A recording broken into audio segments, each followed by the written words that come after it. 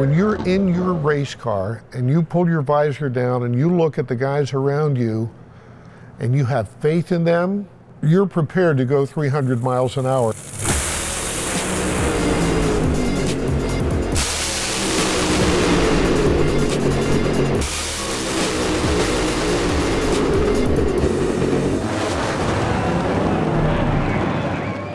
I trust my life with every single one of them, but specifically Ryan. He straps me into the car, he suits me up, gears me up, all my fireproof equipment. I trust him with my life.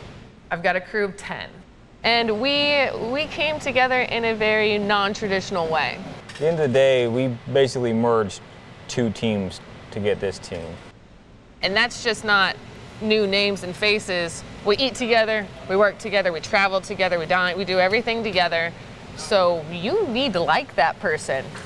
And luckily for us, we didn't have to put any effort into that. It happened so naturally.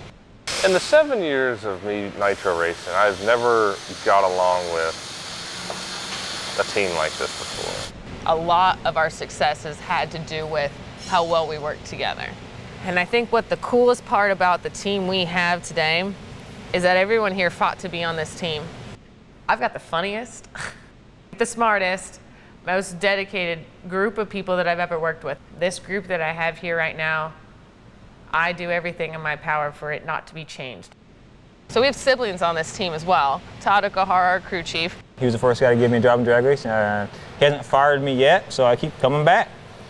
He's Don Schumacher's go-to guy for pretty much anything dealing with our racing operations. His younger brother, Scott, is our car chief. So Scott wears the serious hat, keeps us all in line. And of course we have our co-crew chief, Joe Barlam. Now Joe was my crew chief last year in 2016. We were just very excited to have Joe back at DSR. We've got the funny one. Yeah, I've been known to turn that frown upside down. Tex, I consider like my brother. He's under my wing. I've been with him for almost 5 years. Been with her in the lows and the highs. Blake Holding is a great member of Leah's team. He's the clutch assistant, and outside of work, what his specialty is not a damn thing. Love that kid. She has punched me a few times. Sterling is a veteran. He's a clutch genius, and that's why he's on our team doing what he does. He's got such a dry sense of humor, you're like, where'd that come from? Cody is the candy man. Well, they call me Candy Man because I'm sweeter than chocolate, baby. He brought the candy drawer to our trailer. He has introduced us to all types of sugary goodness. Can't go anywhere without a candy man. We got Jeffrey. Now, Jeffrey's a cylinder head. What about Jimmy? Sometimes you have to have one person who's in charge of keeping track of Jimmy, or else you will lose him. If you want to have a good time, you take Jimmy with you.